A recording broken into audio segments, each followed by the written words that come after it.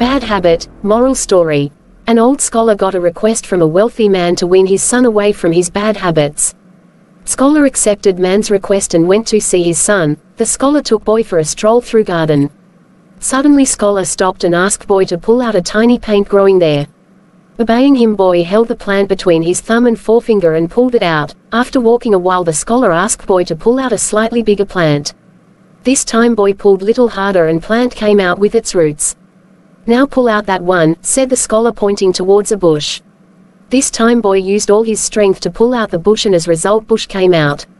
Now take this one out, said the scholar indicating a guava tree.